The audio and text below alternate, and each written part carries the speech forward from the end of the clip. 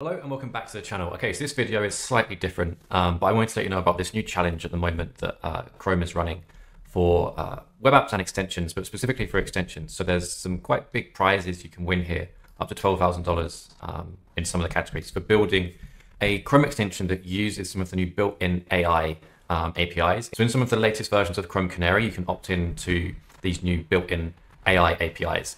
I'll put links to all of this in the description. But essentially with this new competition, you have until the 4th of December to create an extension using these APIs. You almost want to think of it as if you'd built an extension before that might be using external APIs like OpenAI to be able to perform certain actions, say if it's like summarizing emails and things like that. You can now use the built-in APIs to be able to do this. So many different types of extensions you can build using this. But I wanted to be sure to share this and let you know what's happening. So basically all you need to do to submit this is to provide a fully open source repo with your extension so it can be tested and judged. You also need to send in a short video around 3 minutes going over the project, how it works, and then upload that to video somewhere, to YouTube or somewhere that's public.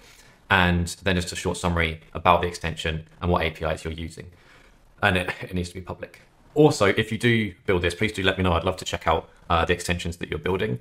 But the main types of APIs we're talking about here for extensions are summarization API, the write API, and the rewrite API.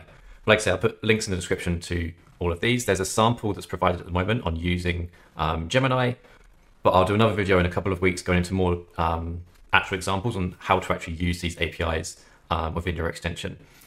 There's more details here, like I said, on using these. You can submit this form to get early access to this in Canary. I recommend going through the process, taking a real look at these, and doing it fairly soon, because like I say, you have until the 4th of December to actually submit your extension.